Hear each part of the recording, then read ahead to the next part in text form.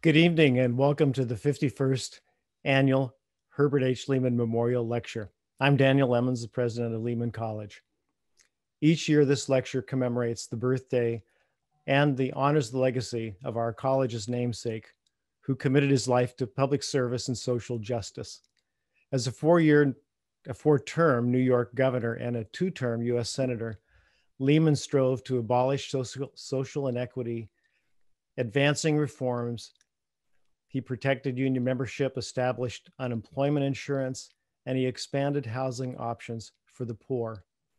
As the first Director General of the United Nations Relief and Rehabilitation Administration, he supervised the largest international relief effort of its time.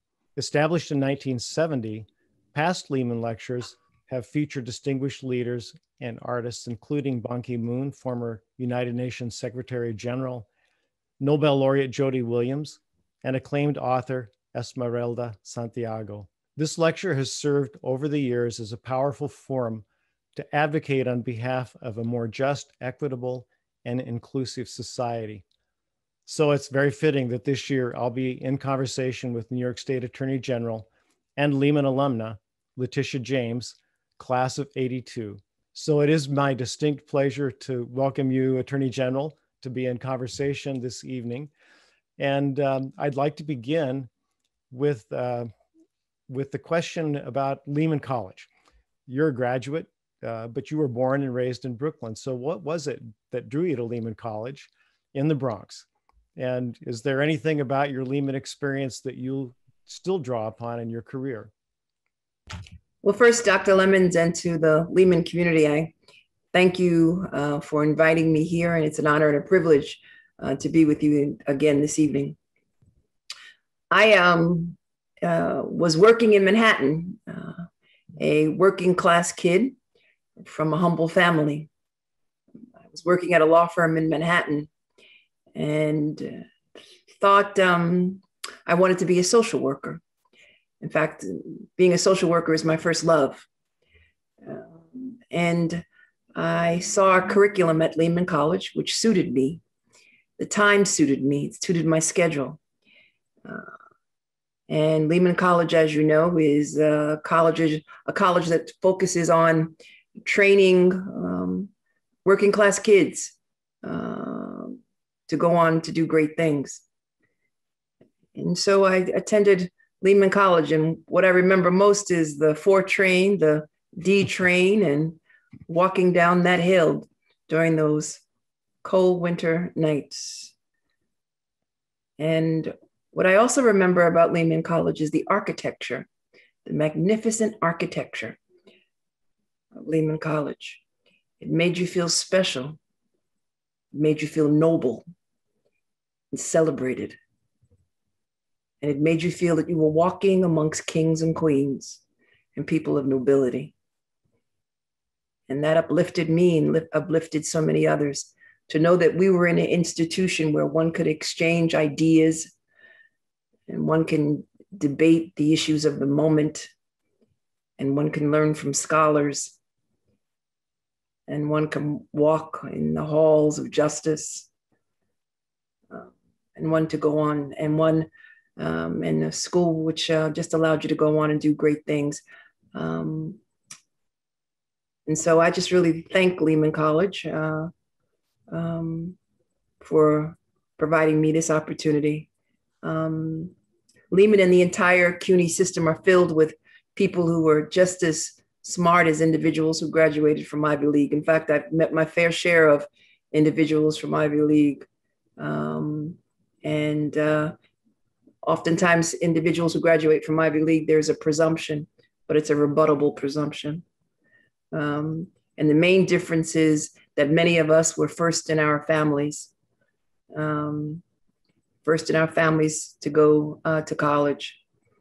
And it's takes a special type of person to overcome challenges in their life.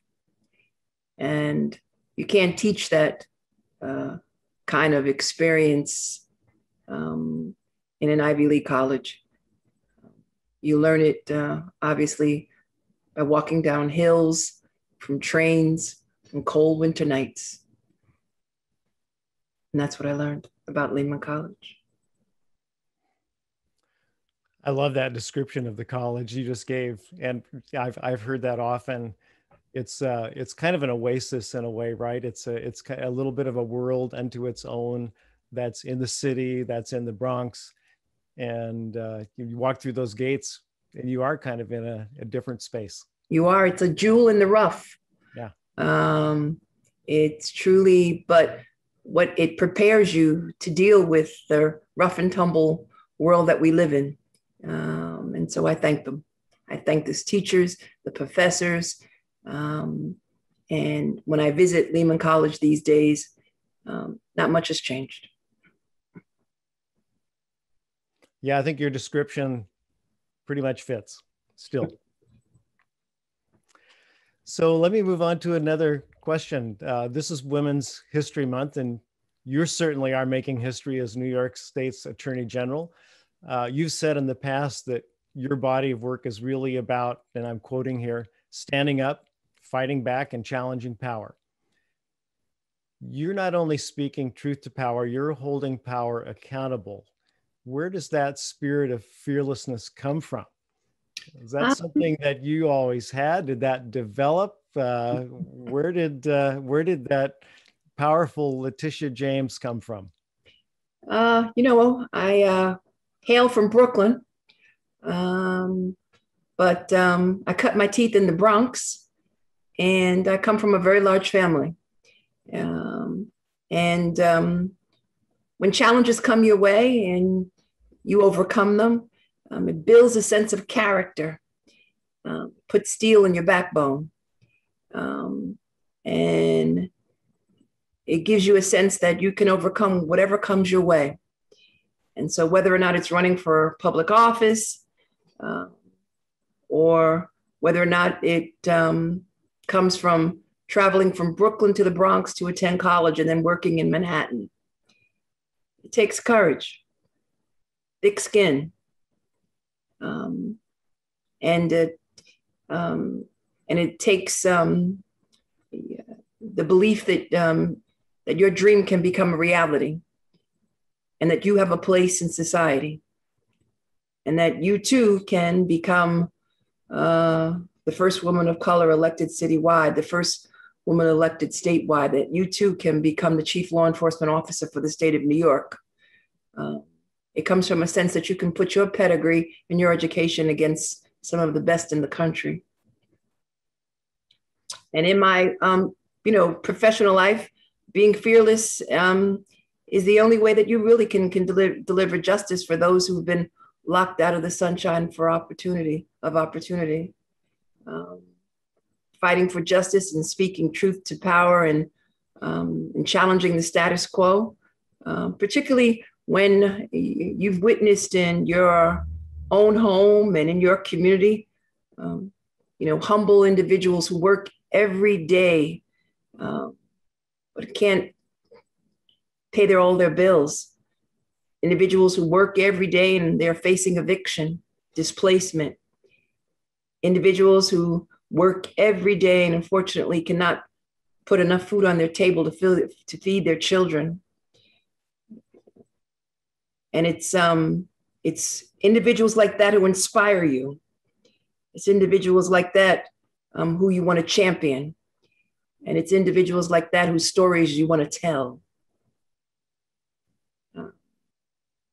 All throughout my career, I've been a check on power, whether it be in the tech industry, pharmaceutical industry, dealing with the opioid epidemic. During these last 4 years under a previous administration that whose values, unfortunately, were inconsistent with my own. All of the individuals who believe in profit over people. It's all of those things and more I have taken to heart and have decided to challenge, and have decided to hold accountable on behalf of all of the individuals who are invisible to you and I, but who serve us each and every day. and who deserve dignity and respect and who need to be protected by the rule of law.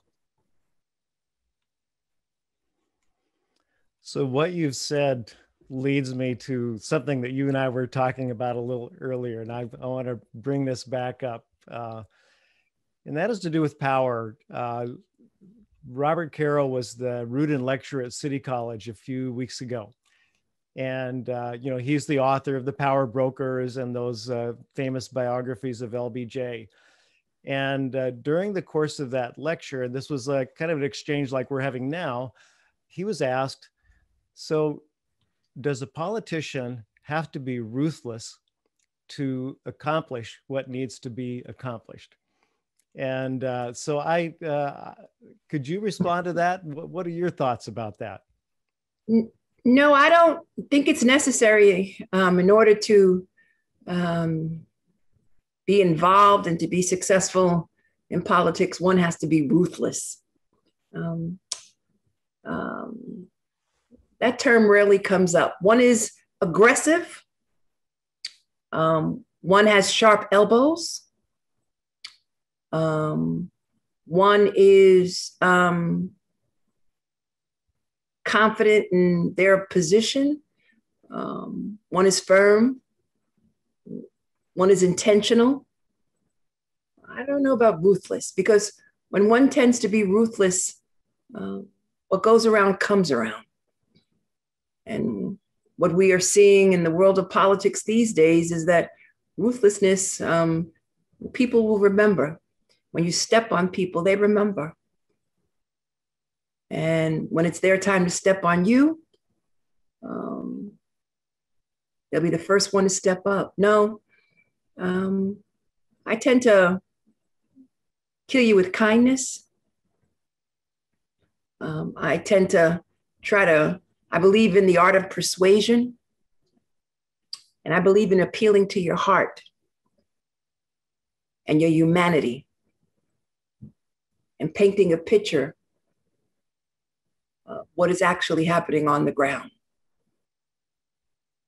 and trying to get you to be a little bit more sympathetic or empathetic about the conditions of individuals who are struggling each and every day and who need champions for justice, champions for righting wrongs, and champions who will listen, and champions who believe in equality and equal justice for all.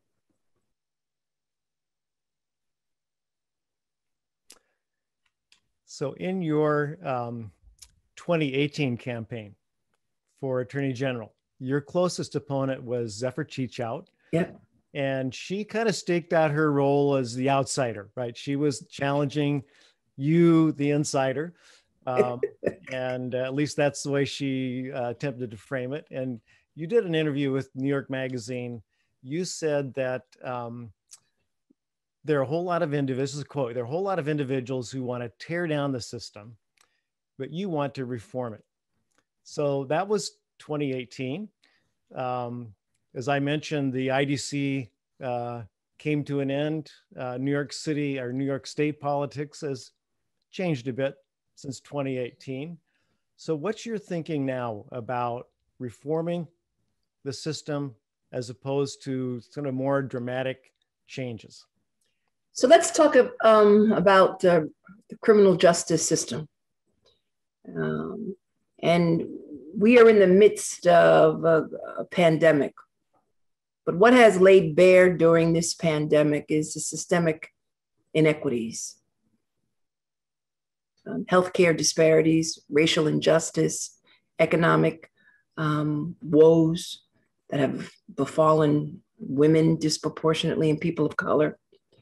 But in the criminal justice space, I've seen and I have been involved in a number of instances where I've witnessed police abuse, where I've heard instances of police abuse. And this was before body-worn cameras and before citizen journalists with their eye cameras and their phones. People of color, particularly Black people, have known about mistreatment and abuse by police officers for a very long time. And so there's been a lot of talk in the aftermath of George Floyd and demands for defunding the police and, abolishing the police. And I come from a different viewpoint. I recognize and I understand the history of policing in this country, from slave code to the Black Code, to Jim Crow, to civil rights, to a war on drugs, to stop and frisk, to broken windows, and now mass protest and the inability to respond to mass protest. And I understand the over-policing of communities of color. And I also know that training is really not going to get to the bottom of it.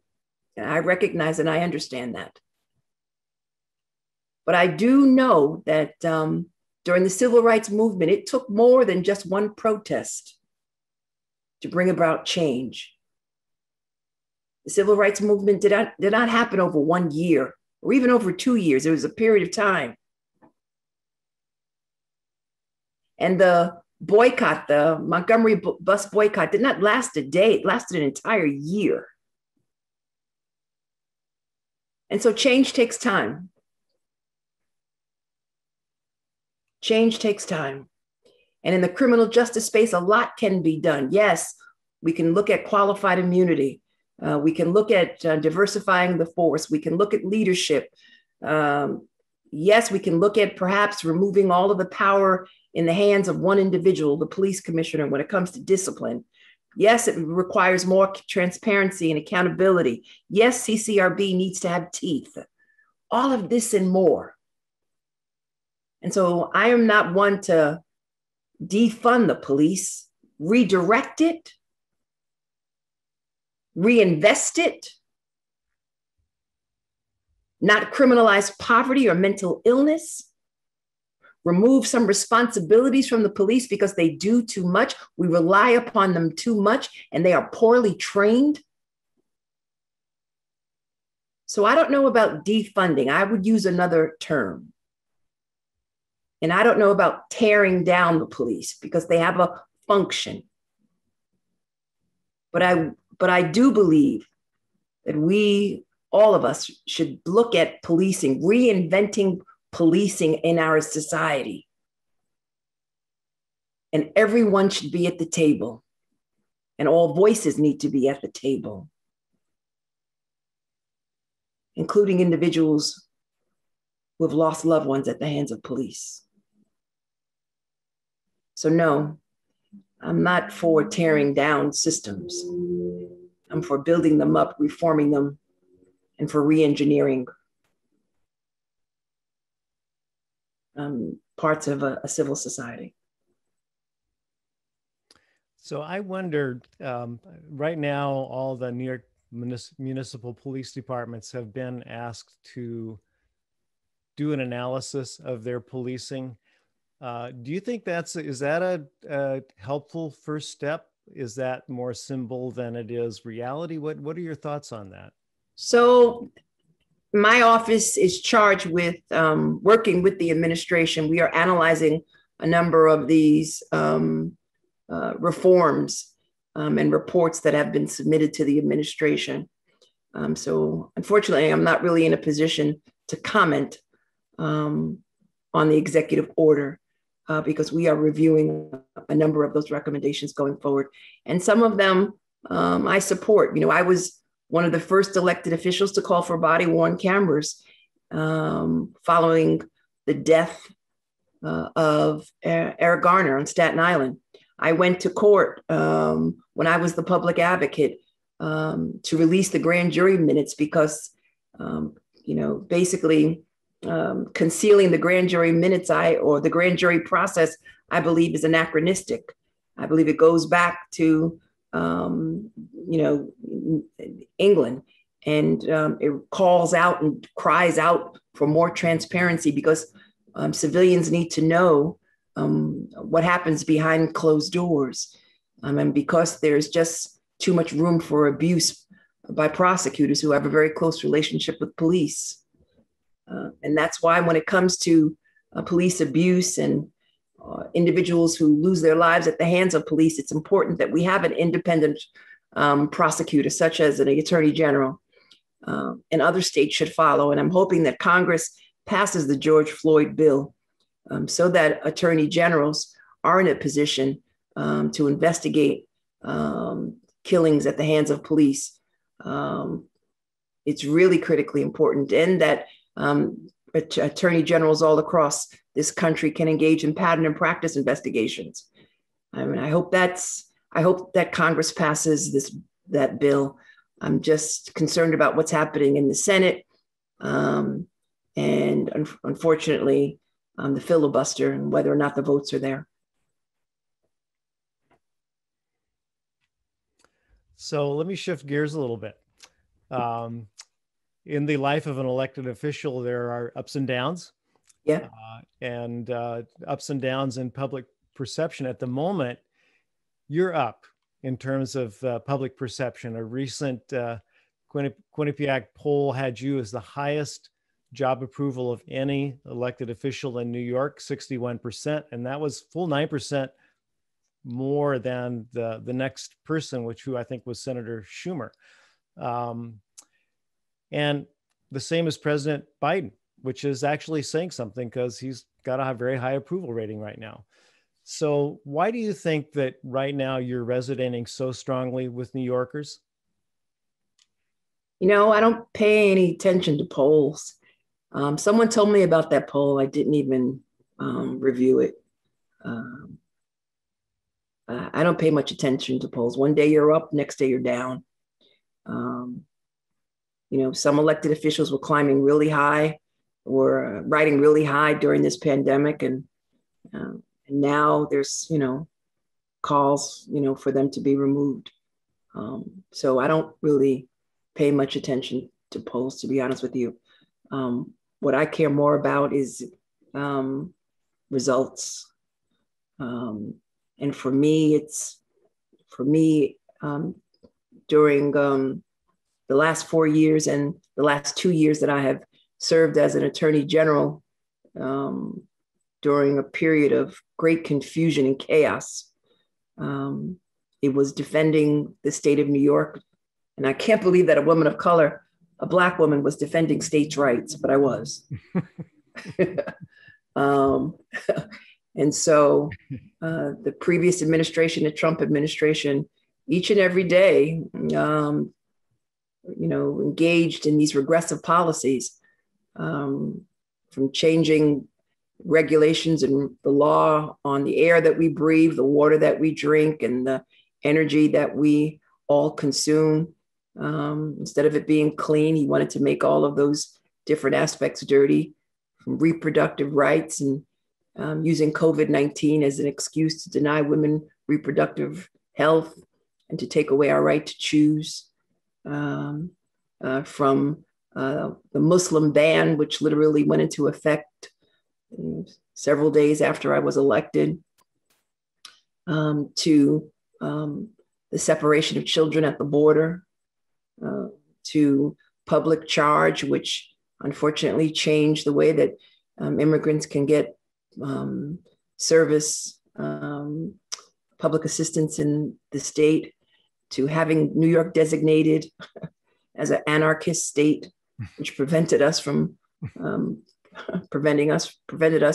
applying for certain grants, for denying us the right to deduct state and local tax. And the list goes on and on and on of all of the issues that we were focused on, from the census, from removing the citizenship question from the census because of racial animus.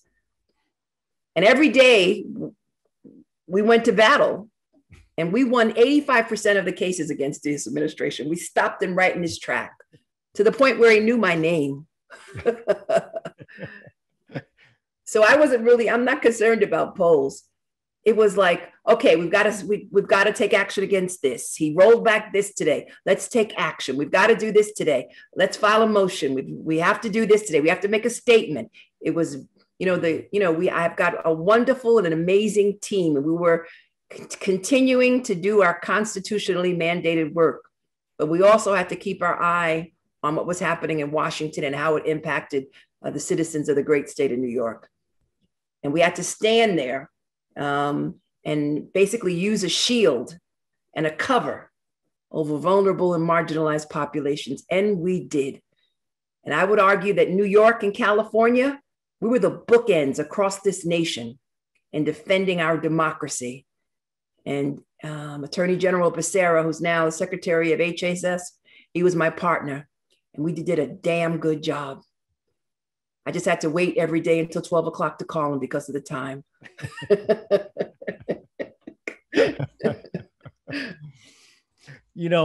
From my seat watching you and him as well, I had to think that, yes, you're our Attorney General. You represent the people of New York State. That's your job. But you must also feel this much larger responsibility, right?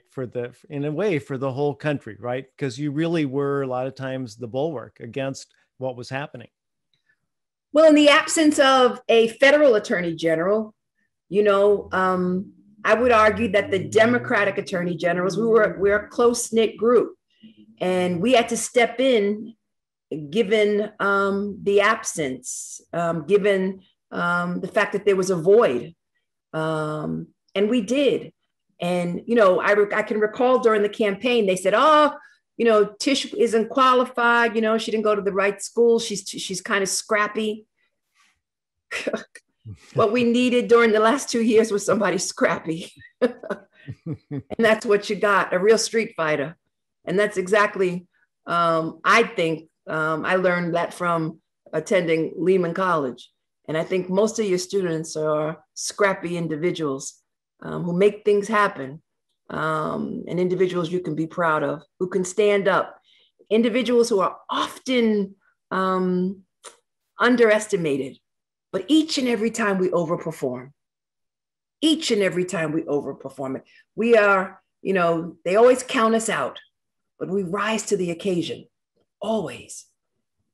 And that's why I don't pay attention to polls, because I'm just too busy. My head is down and I've got a lot of work to do. Now I can retreat. I can focus on issues in New York State. President Biden, we've worked with President Biden to reverse all of those policies that put us in harm's way. And I just truly want to thank the Biden-Harris administration for working with our office. We're focusing on antitrust issues now. We're focusing on consumer issues, protecting senior citizens, making sure there's vaccine equity, trying to settle this opioid litigation against Purdue, the Sackler family, and manufacturers and distributors, and just protecting the air that we breathe and the water that we drink. So I want to come back to something that you mentioned earlier, police response to demonstrators. In this January of 2021, you filed a federal lawsuit in Manhattan against the NYPD, Mayor de Blasio, and Police Commissioner Dumache, seeking an injunctive relief, and a federal monitor to oversee the department's future mass demonstration responses. So this is the first time, I think, in history that a state attorney general has sued the police department. Tell us how you and your staff decided to do that, and what's been the reaction that you've gotten in the community from the police department, and what's the status of that lawsuit? So I worked under a previous Attorney General, Eliot Spitzer, when we investigated the NYPD for stop and frisk. There was not litigation, but we issued a report, and we entered into a settlement with NYPD with respect to that practice. And that practice has been significantly reformed as a result of our investigation, our findings, as well as litigation that was filed by others. And And, it's impossible to deny that NYPD, unfortunately, mishandled and is poorly trained when it comes to dealing with mass protest. And there's no denying it. There's no dispute. It's been confirmed by their own Department of Investigation, Corporation Counsel, and now an Inspector General. All of them have confirmed what we know is true. They were poorly trained and ill-prepared to deal with mass protests dating back to the Republican Convention in New York, as well as Occupy Wall Street. And we all witnessed it. We witnessed them engaging in a technique known as kettling, where they basically contain protesters and do not allow them to exit, and then engage in a mass arrest. During the period where individuals had to be home by a certain time, they unfortunately arrested essential workers who they claimed were not subject to the curfew. They arrested legal observers, and based on an executive order issued by the mayor of the city of New York, they too were exempt from the curfew, but they were arrested nonetheless. We saw them use pepper spray. We saw them use their batons. We saw them use their vehicles.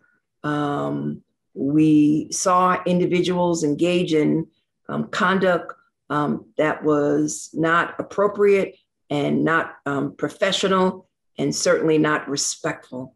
Nothing exhibiting the CPR that they market.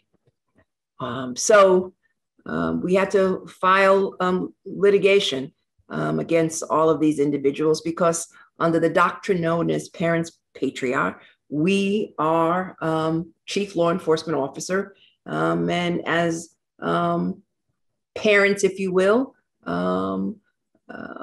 over New York City residents, caretakers over New York City resident, the law, common law gives us the ability to file these lawsuits whenever there is a violation of the First and the 14th Amendment. And we are currently in court. We are seeking a monitor, not a federal monitor, but a monitor to basically work with, to devise practices and procedures on dealing with mass protest. And as you know, we held hearings over a 3-day period where we heard from 100 protesters who came forward with video, with evidence, and with oral testimony. And they described their conditions. They told us about the blatant use of excessive force, including the indiscriminate and unjustified and repeated use of batons and pepper spray, as I mentioned. And, it was damning. The police commissioner, Herbert H, did testify. And his testimony stood in stark contrast to that of the protesters. And what we found based upon that 3-day hearing, based upon a review of the evidence, both online as well as the evidence that was submitted to us by the protesters and all of the other individuals who submitted evidence who did not testify, we found that NYPD unlawfully detained and arrested legal observers and medics and other workers performing essential services without probable cause and in direct violation of the executive order from the mayor of the city of New York. The case is pending right now. We are in the pleading process. And I want to make myself very clear. I will defend the First Amendment, the right to peacefully protest. And there is no room for police abuse and or excessive force in the city and or the state of New York. And this is not, I am not anti-police. I've got family members and friends, and I respect the police. I've been to a number of funerals of officers who have died in the line of duty. I just want to make sure that The police know that no one is above the law.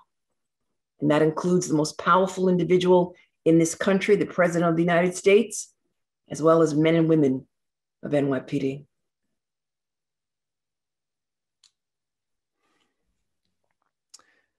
So in an interview with Bloomberg in 2020, you said 2020 is a year of several pandemics: COVID, racial reckoning, and economic downturn. And you talked about healing the breach in the nation. Do you think that breach, or maybe really more accurately described as a chasm, do you really think that is healable? And if so, how do you, from where you sit as Attorney General, how do you and your office work at that? So during the campaign, I talked about talking to individuals who are of a different political perspective, a different orientation. And it's important that elected officials and others listen to people who with different perspectives. The most important function of an elected official, I believe, is to listen and to be respectful and to extend a hand and to try to appeal to their humanity and try to find common ground. And so I can recall when I traveled upstate, and individuals upstate opposed my position with regards to the census. And individuals upstate said, Tish, why are you, fighting Trump over this census issue? Immigrants should not be counted in the census. And so I said, oh, that's, okay, I got it. And I said, Mr. Executive, Mr. Mayor, Mr. County Leader, I said, you got a deficit, don't you? He said, yeah. And I said, and you need more revenue, don't you? Yeah, Tish, you're right. Need more revenue. We send more taxes to Washington, then we get back. I said, you are absolutely right. And I said, but do you know that if you don't count immigrants, that it's going to hurt your revenue, it's going to hurt your budget? Because the census is tied to reapportionment and it's tied to how much money we get back. I didn't know that, Tish. And then I showed him where it said that, gave them some information to read. And I said, you may not like immigrants. You may not want to count them, but you need them right now. And they were like, And they said, oh, and I said, And they said, ah. And I said, I'm not, calling you to, welcome them, but you got to count them because right now you're in the red and they rely upon your services and you need money. So if we can agree on one thing is we both need money. He shook my hand and walked away. He said, yeah, I need money. Another story. I went to a club in Queens, and an elected official in Queens attempted to warn me. She said, Tish, you're walking into this club, and there are two individuals in here who constantly use the N-word. They're racist. And I don't think they're going to like you. And I said, well, thank you for warning me. So I walked in, and the individual used the N-word. He said, I'm not going to vote for you because I'm the N person. And I said, okay. And I said, well, I understand that. I appreciate that. And I talked about my heritage. And I talked about my great-grandmother who happens to be white. And I talked about how what he wanted and what I wanted was clean streets, good schools. We all wanted to live together, and that, believe it or not, we are all part of one human family, given my heritage. And I said, you know what? If you want clean schools and I want clean schools, I'm going to fight for them. And then I just went on my spiel about how I'm going to fight for this and fight for the underdog and fight for working people and whatever. By the end of the day, he called me Miss James. And he hugged me. Wow. So we've got to appeal to individuals who are different.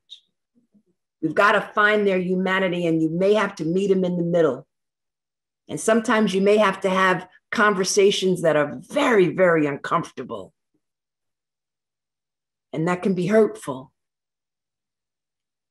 But at the end of the day, you've got to understand that we're all in this together. And that a country divided, a house divided, cannot stand. And at the end of the day, I think there are more individuals who think like you and I, Mr. President, than there are those who want to separate us and divide us. And so you and I have got to stand up together against hate and stand with the Asian American community and the API community with no space between us. We've got to stand with our Jewish community against anti-Semitism and against the LGBT community and let people know that love is love, period, that love is love. And that we've got to let them know that immigrants are not stealing your jobs. And that all of us too should work together to make sure that people are paying their fair share of taxes. And we've got to talk about the labor movement, just like President, Lehman embraced the labor movement and how it's inextricably tied to the middle class and how the reason why you got a weekend off and the reason why we've got labor laws and the reason why we have all of these protections is because of the labor movement. And that's what we've got to educate. And so you've got a responsibility because as the president of a major college, you've got minds to mold. And you've got to, and just like you did with my mind, you got to put them on a path of changing minds and educating others.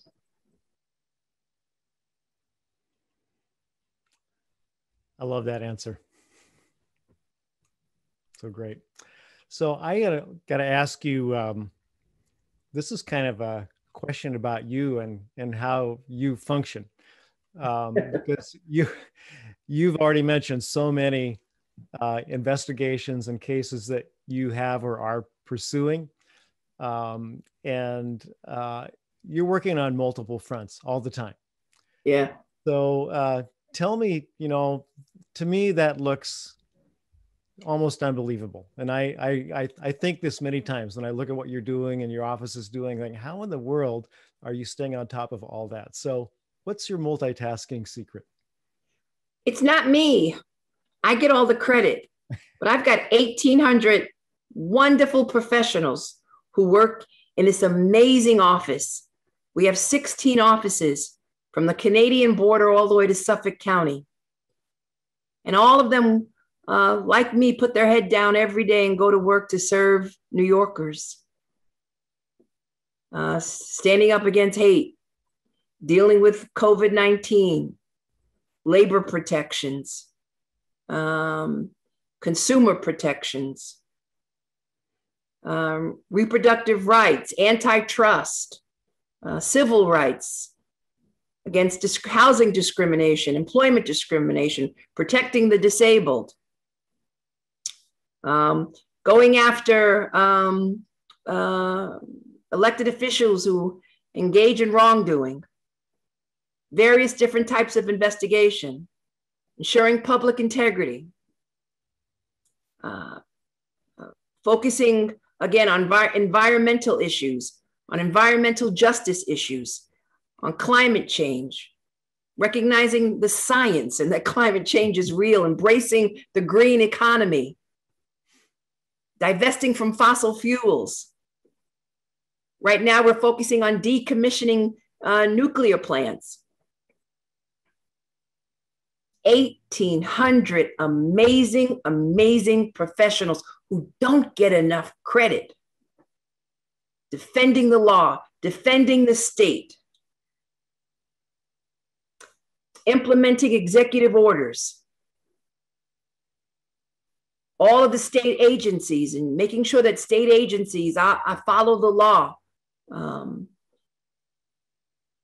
trying to protect small businesses, but providing guidance to small businesses as well, letting people know that your stimulus checks are not subject to garnishment. That's what we do. We do this every day and we love it. And every day is different. Every day is different. Vaccine distribution, making sure it's equitable and fair, economic support, standing up for women, equal pay for equal work. All of the women out there, let me hear you roar.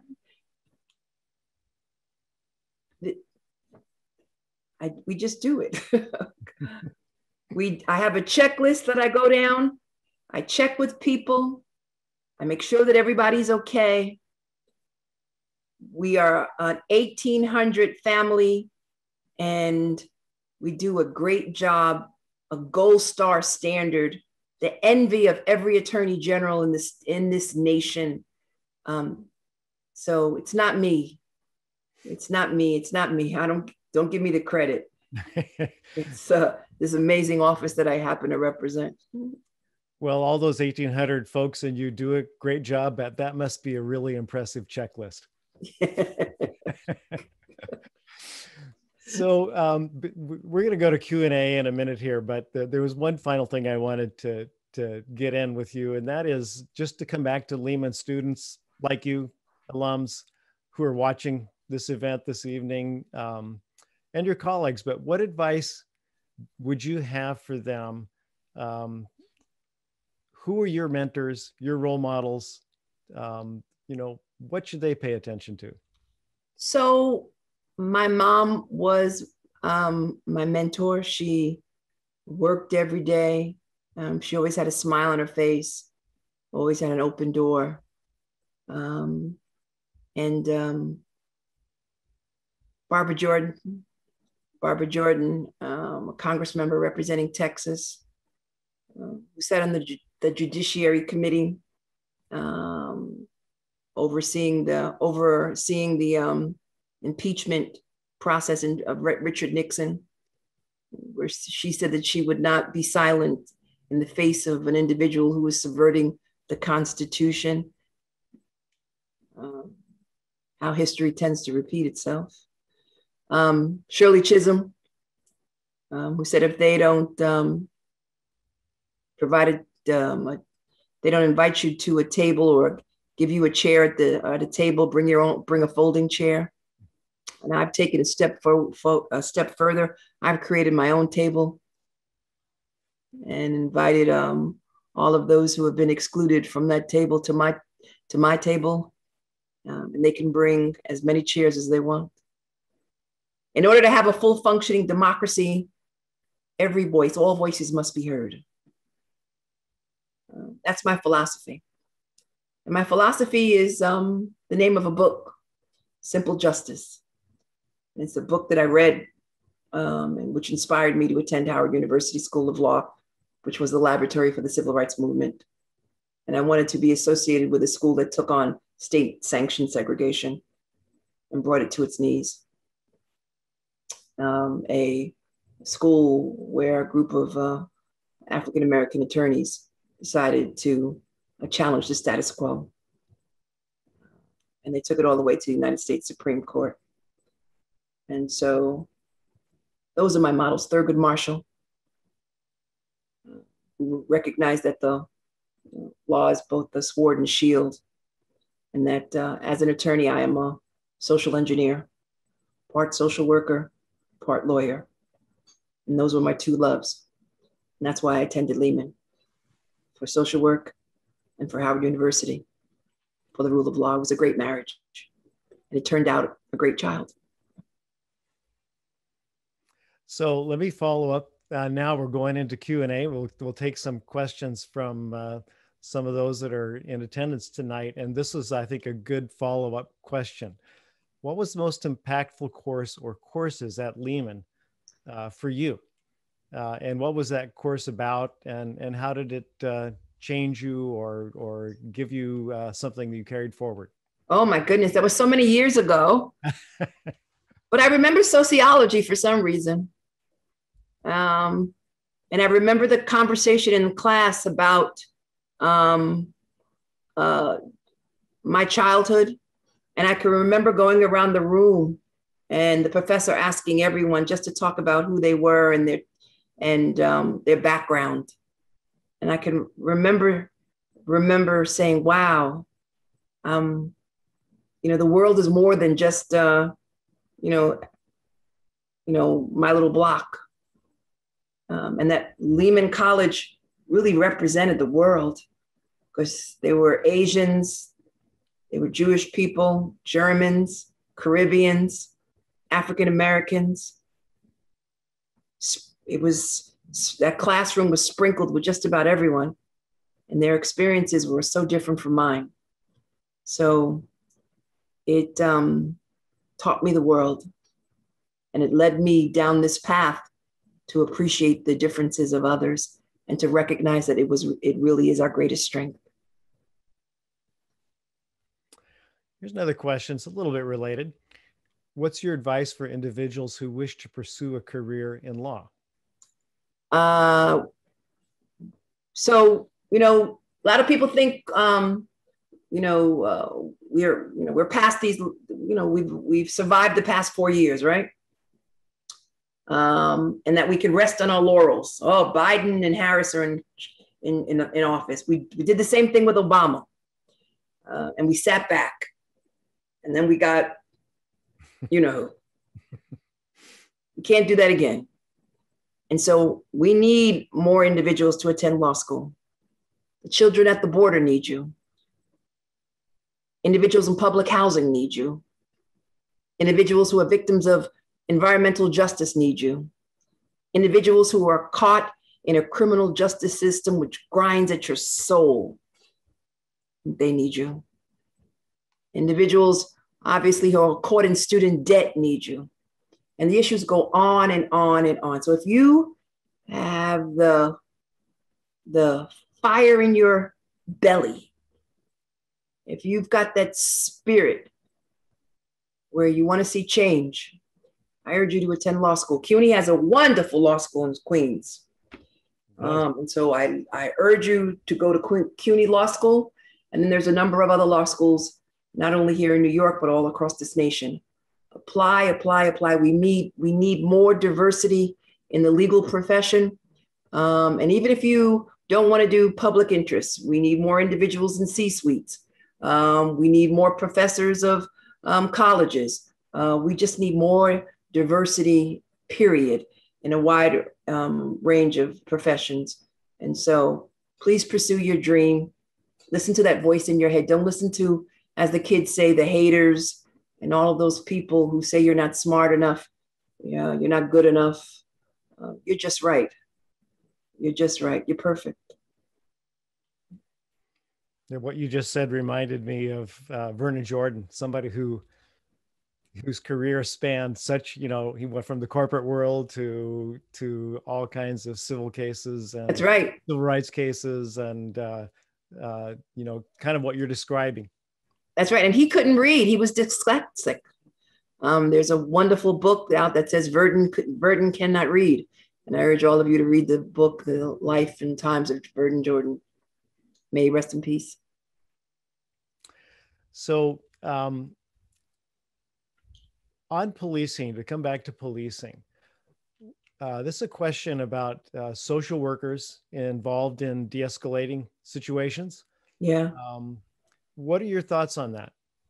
Oh, so I think, obviously we need social workers to take on some of the responsibilities of the police. One thing I did not talk about as the Attorney General, and this is the area that I work on, which I like the least, and that is investigating police-involved deaths.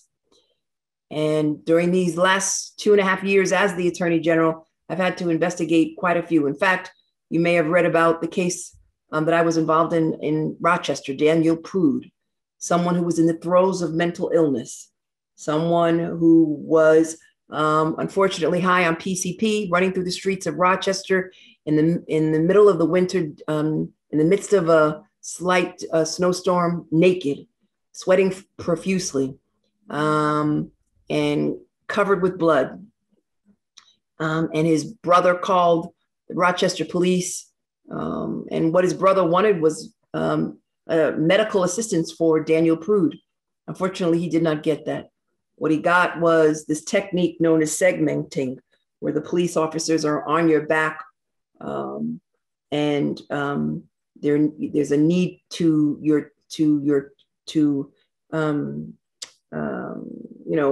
your back, and you are prone. And fortunately, because he was exerting a lot of energy, because he had just been running and running and running, and because the PCP elevated his heart rate, and because that technique contributed obviously to his heart rate, all of those factors led to his death.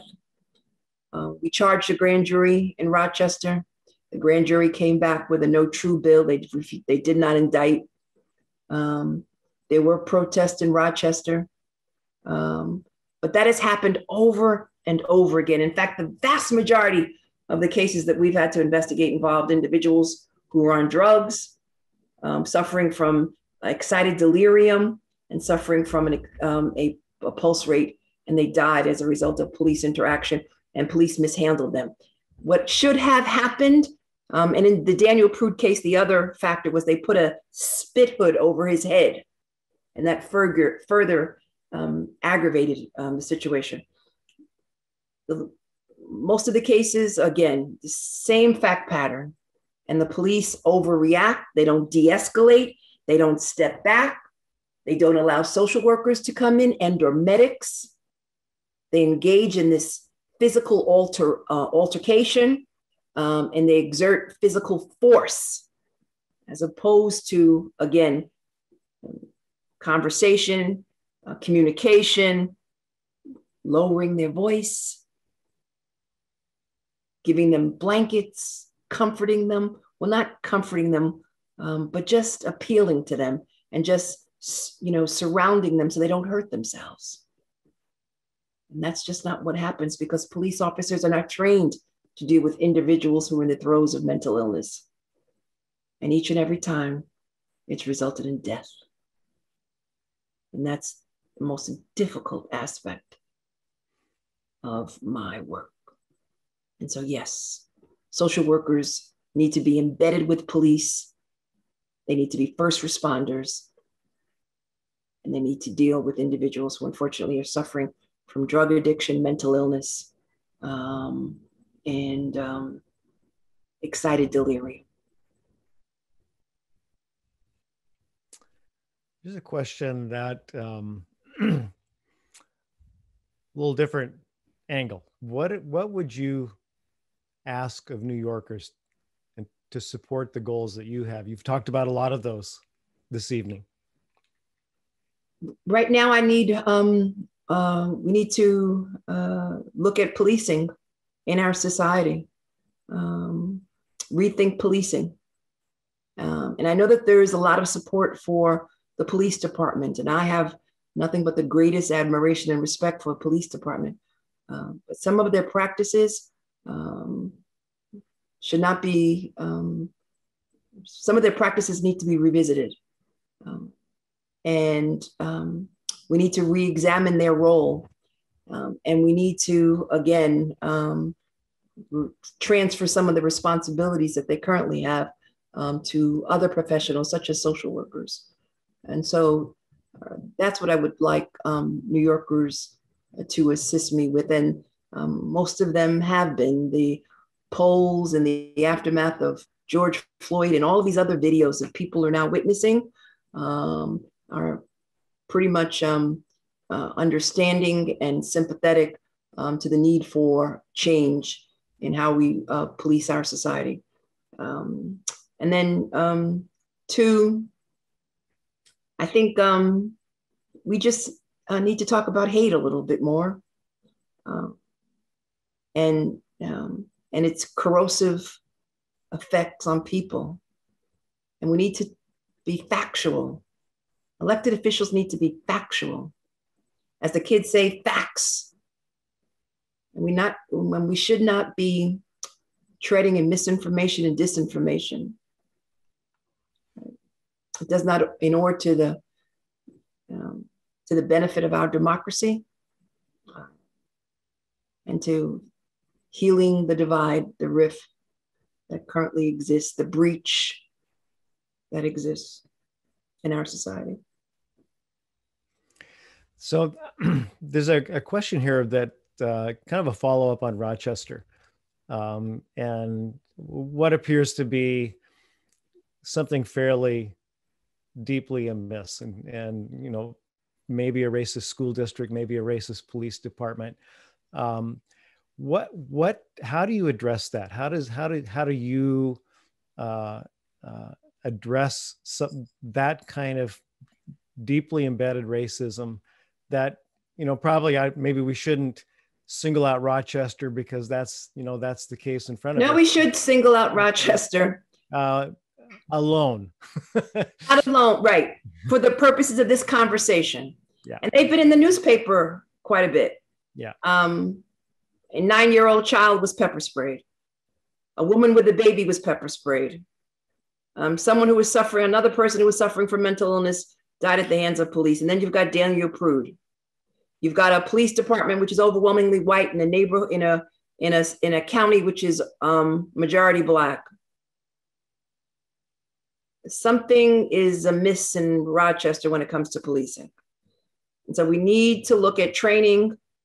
We need to look at the police force. We need reforms. And we need to be honest about it. And we need to move away from all of this physical force and focus more on communication, community policing, and respect for the dignity of all of life, Black and white, Latino and Asian all together. That's what we need. So you've mentioned training. This is not a question coming from the audience. This is my question, follow-up. You've mentioned training a number of times this evening. And I know that frequently is put forward as one of our solutions. What do you think makes it effective? And I guess, you know, to be a little more specific, you know, we talk about bias, different kinds of bias, but what about the idea of taking it on a little more head on and just say, we need anti-racist training? What are your thoughts about training? So, you know, we need to embrace unbiased, unconscious bias that needs to be incorporated in our training. And, you know, if you look at police departments internationally, NYPD only receives 6 months of training. There are some departments in other countries where it's a year, and then it's an internship where you are embedded with the police. Qualified immunity is a major issue. Unions, and I am a proud union person, but PBA is not interested in reform and or progress. And they stand in the way of reform because within their collective bargaining agreement, all of these issues and more are part of the collective bargaining, when collective bargaining historically has just been used as, you know, to negotiate wages and working conditions, but they've expanded it. So expanded training, unconscious bias, you know, yes, we need to talk about racism. We need to talk about the history of racism. We need to talk about the history of policing, which is embedded in racism, going back to the slave trade, the slave code, Black code, et cetera. All of that and more. And I think we obviously need a force which is diversified, and that includes women. Because right now in New York, it's primarily a majority minority department, but the rank and file is majority minority. But once you get past a certain level, it's predominantly white. Leadership position, captain, sergeant, all of that, those positions are predominantly held by white individuals. Rank and file tends to be people of color.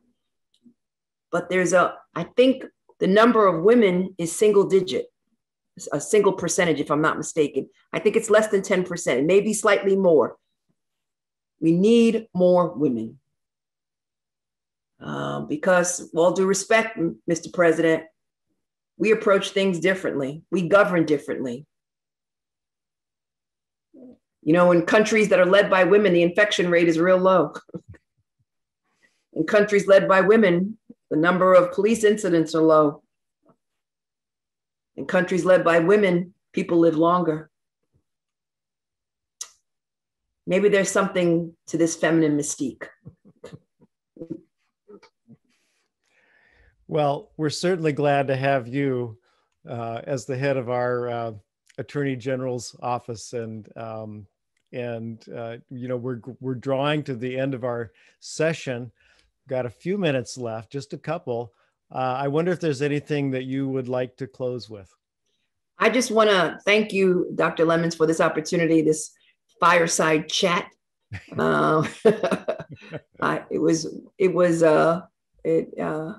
It was greatly needed. We touched on a lot of issues, but basically my message is rather simple. I urge all of your students to dream big. I never set out to be a glass breaker or someone who would shatter certain history books. That was not my goal.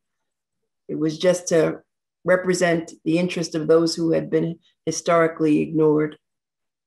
And I don't get caught up in titles much. I'm more impressed with those who believe in sacrificing and those who recognize and understand that the more that you do for others, that is what brings you closer to God. And that is what I try to do each and every day. So let us continue to work together to perfect, more perfect union. And let us continue to work together and stand together with no space between us, shoulder to shoulder, arm in arm, making this a more just and equal society. I thank you so much, Dr. Lemons. I thank you so much for this opportunity. Thank you so much, Attorney General Letitia James. It's been wonderful to spend this time with you. I can tell you, I speak for the whole Lehman community. We could not be more proud of you as an alumna of Lehman College. Go Lehman! Thank you to you. Thanks to everyone who participated tonight. Thanks for the questions. And I wish everyone a great evening. Thank you.